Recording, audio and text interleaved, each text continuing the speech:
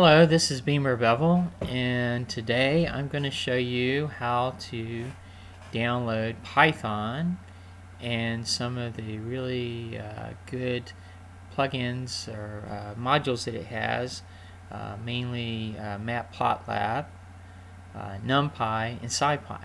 And we're going to use these in our summer course. So let's download them, get our PC set up. And this is for a Windows 10 machine. And we're going to use a 64-bit version of the software. So first thing is I went in and I found this website here. It's the one we want to use for downloading. And you got several versions here that you can download it. I'm going to use the executable installer here. So let me click on that.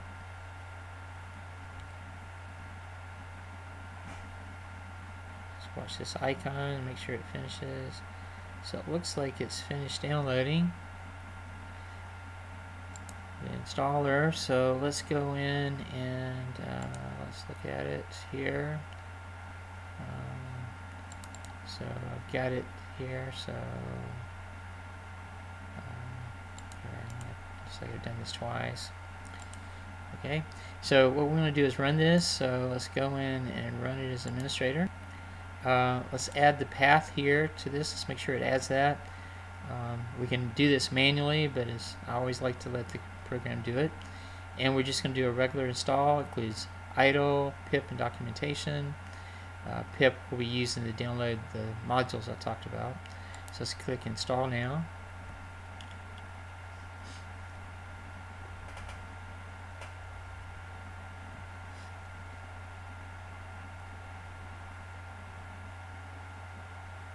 Okay, there you go, and definitely a big thanks to Mark Hammond who worked on this. This is a great software. I got all this stuff, so let's go ahead and close this out. All right, and I can leave this for later on if I want to bring it back. But let's close this out, and let's go to here and make sure that it installed. And so it looks like it did add some. So let's get into Python here and see what we got here. And so we got this here, and so we got all this stuff here. Idle is the integrated development environment that we want to work with, and so let's go in and create an icon for this. So I right clicked on that, went to more, and then open file location. And I'm going to go right here and right click on this, and I'm going to send it to the desktop. All right, and so now we have the icon for this right here, and so let's just double click on it and make sure that it works.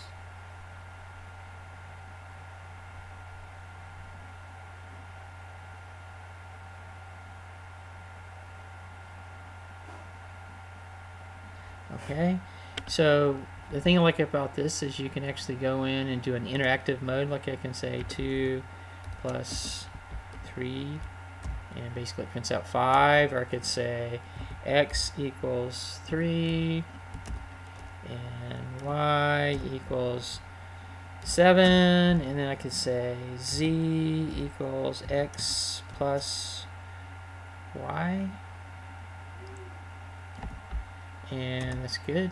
And to print it, I could just basically go in print, and I could do this for z, and there it is. Okay, now if I go and do this in interactive mode, it could be a real pain, and if you go and try to repeat it, I mean, you can save the workspace, but it's a much better way to do it. You can go into a file and do a new file, and in here we can put all our stuff.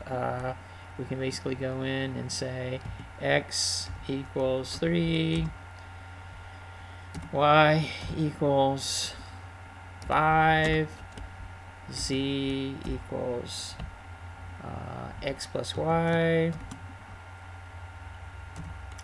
Okay, and so now what we can do is print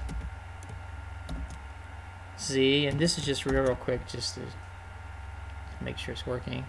And so now what we can do is we save this file, and I'm just going to save it in Documents, Okay, and I'm going to call this test Python. Okay, .py, and save it. And I've done this before. Okay, and so now what we can do is we can run it. And there you go, 5 and 3 is 8. Okay, and I can run it again. I'll go back to here and run it again. And there's again, and I can go back and change it. And so this is much better because you got all your commands. You can do whatever you want, have your program. And so you can run your program just like this. You just have to run it from idle. Now there's some things you can do that maybe we'll talk about later. You can add to this to make it a self-running type script. But this is plenty good for most of the time. And you don't have to worry about all the other stuff. Okay, so this works. Let me close it out. And let's close this out. Now, what I need to do is I'm going to need to go in and download some other software. But before I do that, I always like to, once I download the software, just go ahead and just basically do a restart and make sure that the path command and everything's set up. If we go in, let's look at the path command. I did a right click here, and I went to System. And it seems like every Windows 10 machine I look on does this a little differently here. Let's go to System Info and Advanced System Settings, Environmental Environments. And either you're going to have system variables or user variables for this. And it looks like for here, what we've got is we got some commands for here. If I go in and look at this, there we go, Python 38, so it's got some paths set up for that, 38, and also in scripts. So if I run in here, then I can run the script from there. So let's cancel that. Let's see if there's any paths down here. Let's look down here, and let's see, whatever. So do we see any Python things down here? Nope. And if I go in and look in the path here, let's edit. Be careful when you're editing this. You don't want to script your paths because then it might not work on some things. But it's pretty easy to add stuff, and there's a lot of YouTube videos on this. But let's see, we've got Java path, System32, Firefox, Node.js, and then bin. All that, and a few other stuff here. Okay, anyway, let's just cancel out of here. So what I want to do is just make sure everything's set up right. So I'm going to just cancel out of here, and get out of here. And anyway, so I'm going to reset it and then come back up. So let me go ahead and reset it. Now I'll come back in a few minutes. Well, hello, I'm back. We installed Python, and what we did was we went ahead and restarted it, the computer, to make sure that all the path commands are read in and everything. And what we want to do now is just go back and look at the path commands again to see where the path is set. We looked at it before, but let's look again. So what we do is right click on this, go to System, let's pull this down, go to System Info, Advanced System Settings, and Environmental Variables. And here again, this is the system variables, and we don't really want to mess with this unless we have to, but most of the time we can just play around with the user variables here. And this is the path that we have. So let's look and see. So we have actually two paths that we entered. Notice where users, bbevel, app data, local programs, Python, Python X this, and here. And so this is where it's installed. Now it used to be everything would be installed under C, and then program files or program files x86, but here this is being downloaded here. So we got something under scripts, and we have something under the Python here. So anything under this, executables we can run, and anything under here we can run. Okay, so let's go look at those. Let's cancel out of here, and also what we're going to do is go back to here again and double check that we've got all the Python stuff installed here, and there it is, and we got the stuff, and we've already set up a shortcut for the idle. Okay, so let's go in and let's look in those folders. Let's see what's installed. So we go up to here, go to the C drive, go to users, go to bbevel, go to app data, go to local, and what we should see, and notice there's something called pip, which we're going to be using a little bit later. Let's go into programs and go to Python. Okay, so the stuff that's in here, this is where the first path is, the stuff that's in this folder. So anything in this folder, like these executables like Python, so if we type in Python, Python 3, Python 3.8, whatever, basically we can run programs because we have a path to this. So we don't have to come into this folder and run it. The computer will know where it's at. Okay. So anyway, so these are the executables that we can run under there. Now it also has a path for scripts, and here is where we have our pip commands. These are installers that we're going to be using. Okay, so we've got those there. So now that we looked at that, that's interesting. Let's go in and let's see how we can download Matplotlib, because that's what we want to do in this video. But I wanted to show you the paths and how everything's at and where everything's located, at least on my Windows 10 machine here. Okay, so I'm going to close out this, and now what I'm going to do is let's go back into Google Chrome, and let's go in, and I had something here from Matplotlib. Okay, and so if we go under here, then installing official release, we've got this. Now it seems like on my newer PC I was able to type this in and everything was fine, but on this machine here, which has the same version of Windows 10, if I go in and type this in, it gives me errors, and let me show you what it does. So first off, let's just copy this right here.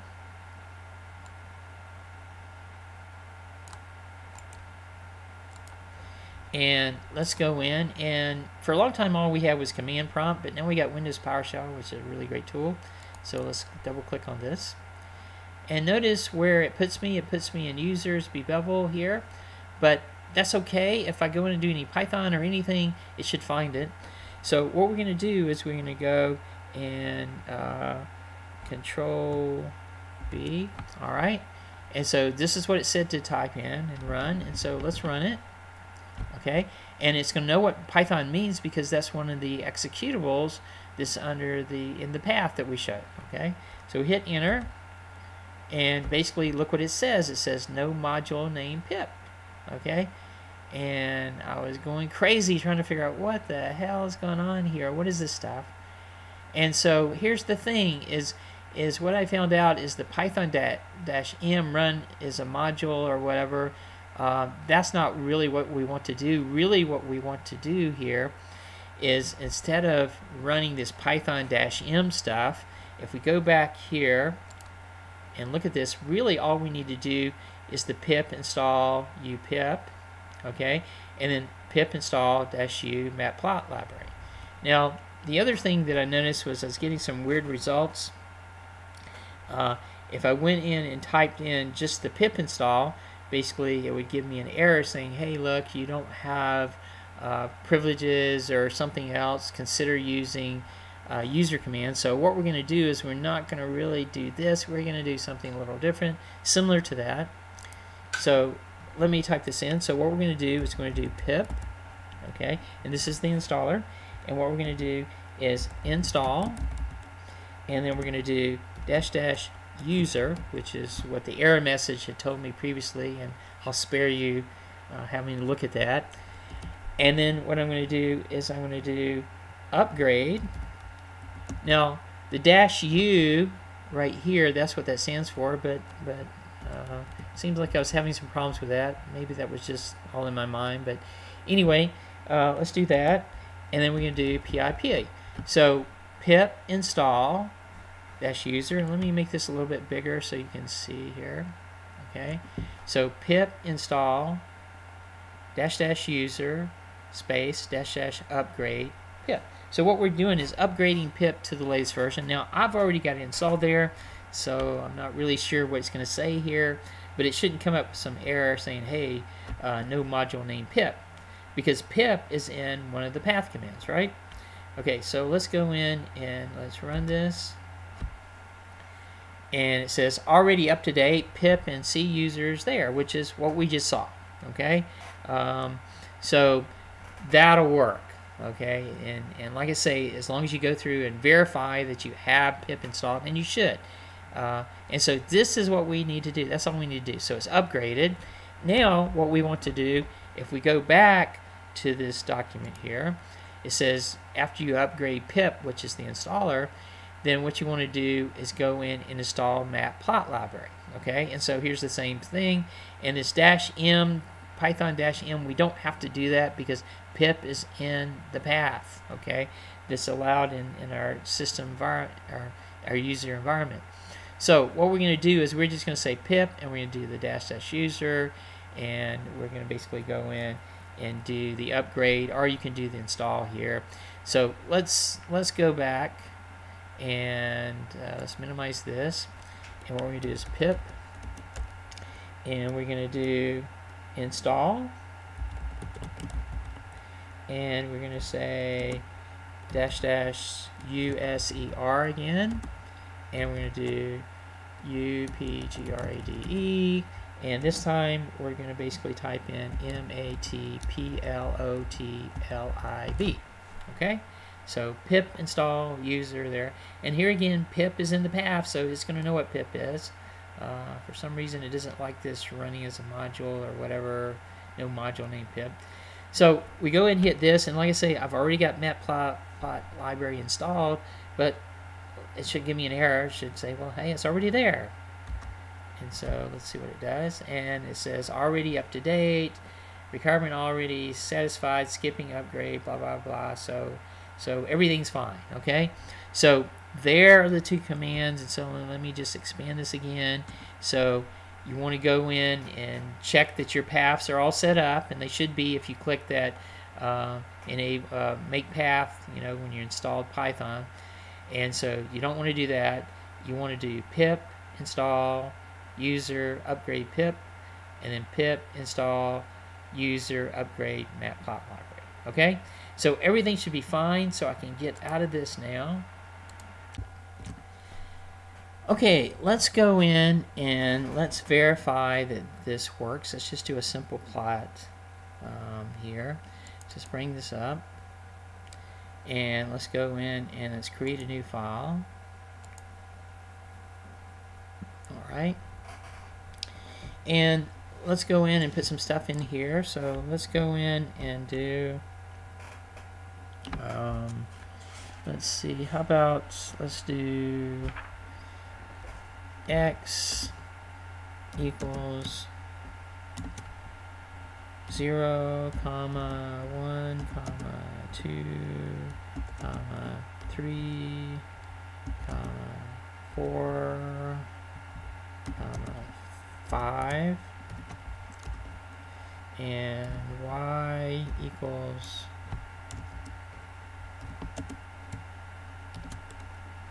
0, 1, 4, 9, 16, 25. Okay, and what we want to do now, and actually up above here, let's go in and do some importing. In C we have like an include an H file or something like that. Well, here in Python what you do is you import the modules that you want, or the libraries. And so here we're going to do matplotlib dot pylab So matplotlib.pylab and as plt. So what this means is that from now on, instead of going in and using this full qualified name, matplotlib, and whatever functions we're doing, all we have to do is use plot. And so everywhere the program sees plt, then it will interpret that to mean this. Okay. All right. So let's get down to here, and we'll do something here. So let's go in and let's do the plot. So the plot is going to be plt, and here again, this actually means this right here. And we're going to do plot, and we'll do x and y, and then we'll do plt.xlabel, and we'll just do x for that, and then plt.y label, and we'll do y for that. Okay, and then down here we'll do plt.show.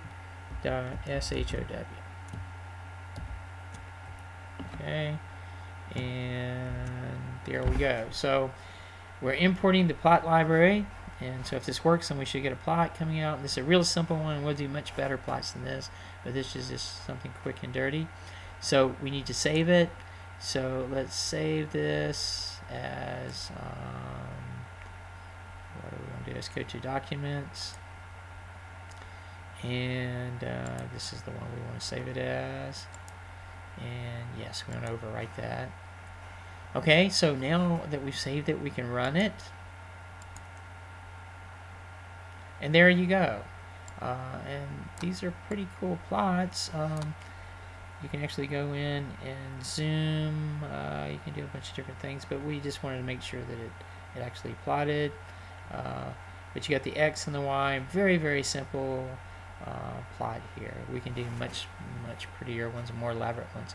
So anyway, it works. Okay, so let me close this out, and then go and close this out, and close this out, and let me stop right here, go take a break, and when we come back, what we're going to do is download Numpy. Okay.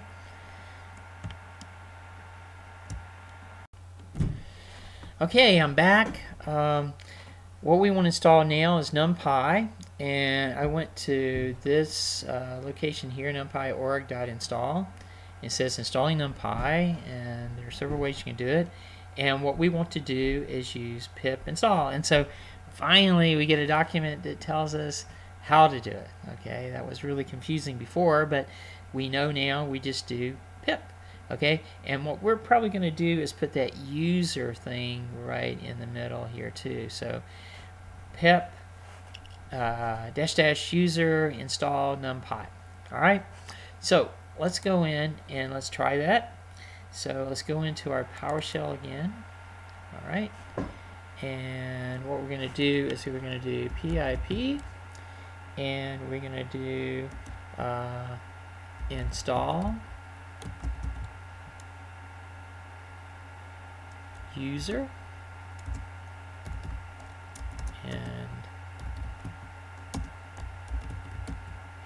and then we're going to basically go in and do numpy. Okay, so pip install user. The only difference is I put a user there, and if we had an upgrade, we could do an upgrade to. Actually, why not do that? Go up here. Let's go upgrade. Okay, and see, and it's not on there, so it should upgrade it just fine. Okay, so pip install user upgrade, and let me make this bigger again so you can see. So pip install user upgrade numpy, and let's hit enter here then.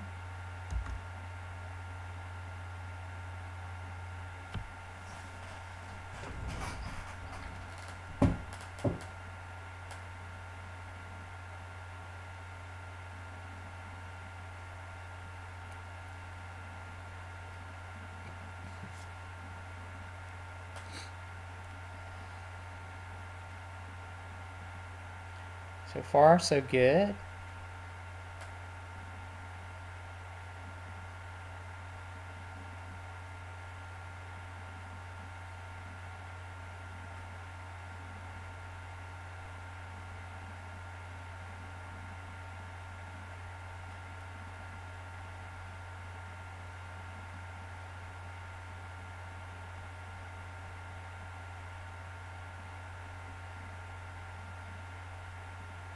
Okay, so it says successfully installed.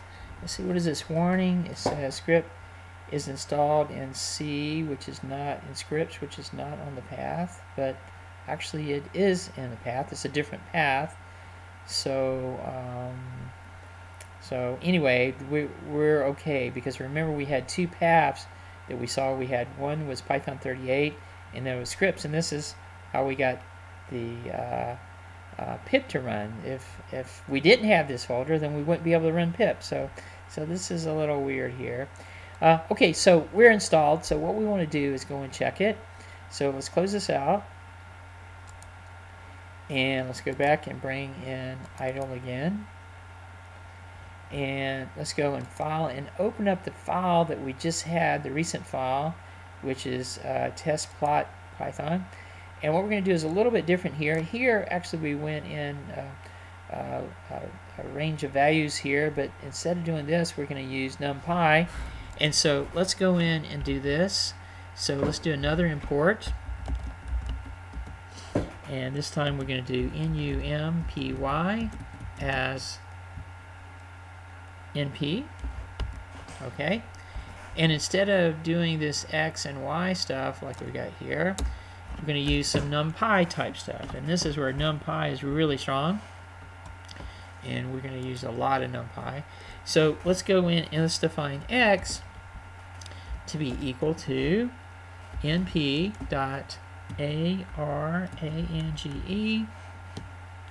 and let's go in and let's do from -8 comma to +8 comma, and let's do it in increments of 0.1.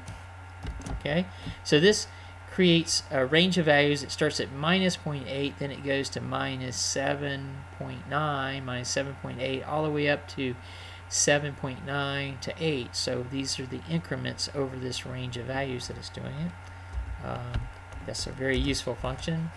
There's another one we'll be using too, and more advanced ones we'll talk about later. And then let's go in and let's just create a function. And so let's do something really, really, really pretty cool. Let's do let's just do something simple. Let's just basically go and say y equals x times x. Okay, now we'll talk about functions in here later on, but we're just doing something really simple, so let's not make it any more complicated. So this is the only thing. So NumPy, if NumPy wasn't working, then this would give us an error, and this would give us an error. So let's go in and let's save it. All right, and let's go in and run it. And there we go. Pretty cool, huh? So now we got NumPy working. We got Matplotlib library working. Let's go ahead and close this out now. Let me take a break. And when I come back, I'll show you how to do Scipy. Alright, so let's close this. And close this. And close this. And come back. Hello, I'm back, and so now what we want to do is we want to download Scipy, and I went to this location here, and it's got what I need right here already. So pip install Scipy, same format, using the pip installer. So I think we can handle that. We know what we really need to type in. So let's go and to our Windows PowerShell. Let's make this a little bigger so we can see it. So we're going to type in PIP, and we're going to do INSTALL, and then we're going to do the USER, and then we're going to do the PGRADE, and then we're going to do SCIPY. Okay, so this is pretty much what we've been doing. The user, because it says, hey, it's not allowed access, and then the upgrade, if it doesn't have it, then I'll put it in. Okay, so let's go in and let's run this. So far, so good.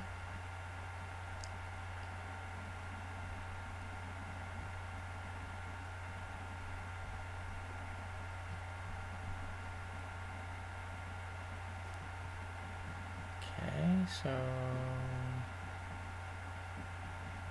let's see what packages it installs.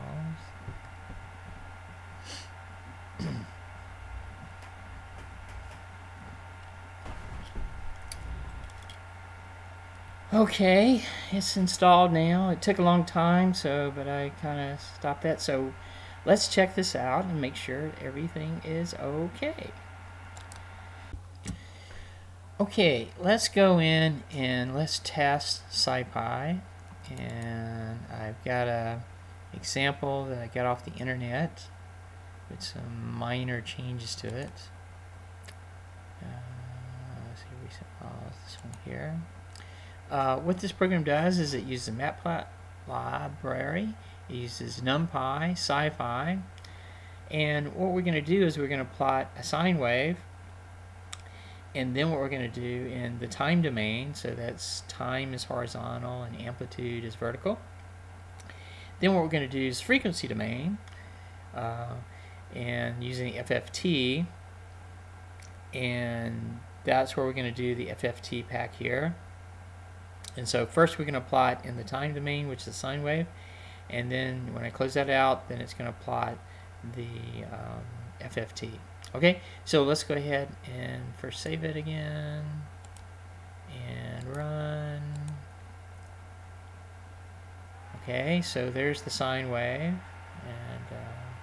we'll play more with plots, but we're just checking to make sure this works. Okay, so let's close this out, and there's the time domain. So you'll notice that plus and minus 5. So this is what you would see on the spectrum analyzer, similar to that. Okay, so far we've gotten everything working here, so that's good. We've got Matplotlib working, we got Numpy working, and we got Scipy working. Okay, what we want to, the final thing is download OpenCV. This is an image processing type program that you can run under Python, and it's going to be the same kind of thing. We probably won't be doing this stuff until the fall, definitely in the spring. But let's go ahead and download it, and maybe we'll play around with it. So here's what we got to do. We know what to do, so let's go ahead and open up the PowerShell. Okay, so let's make this a little bigger here so we can see what we're doing. And I did this earlier, but what happened was I wasn't plugged in to the outlet and the battery just died on me. So let's try it again. Hopefully it still runs. So we want to do, as usual, we want to do the pip install, and we want to do the user user, and we want to do the upgrade, and then we want to do the OpenCV-Python.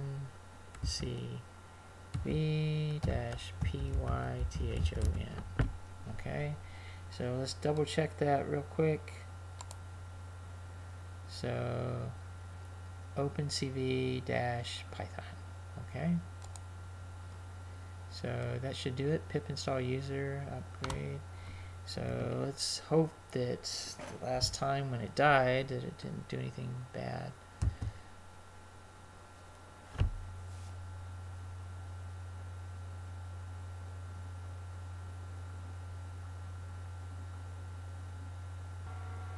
Okay, it looks like it did okay.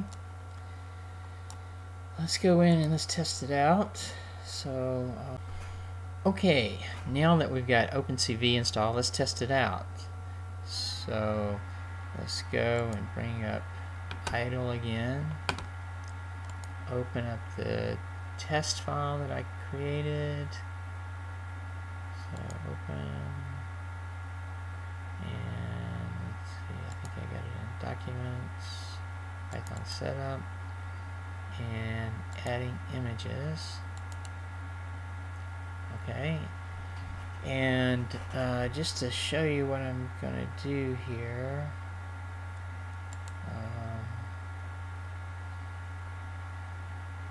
looking at documents here in Python setup, I have 2 images here.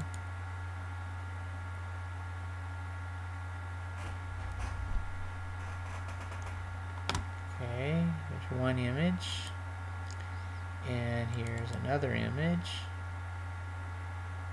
And what I'm going to do is add them together. I'm going to take a portion of each one's equal portion and add them together in this program and end up with a final picture.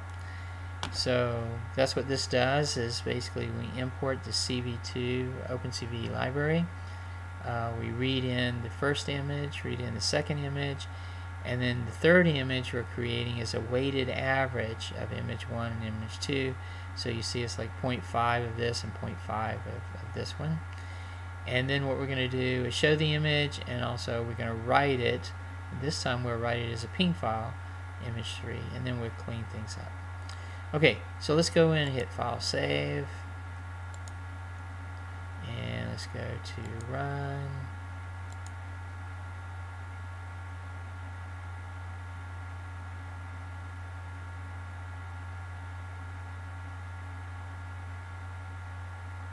Alright, and so there we go. It actually took part of that image, the other image. I didn't do any sizing. Probably need to go and do some sizing, but the thing is, it showed that OpenCV is working. There's no errors here. So let me close that out.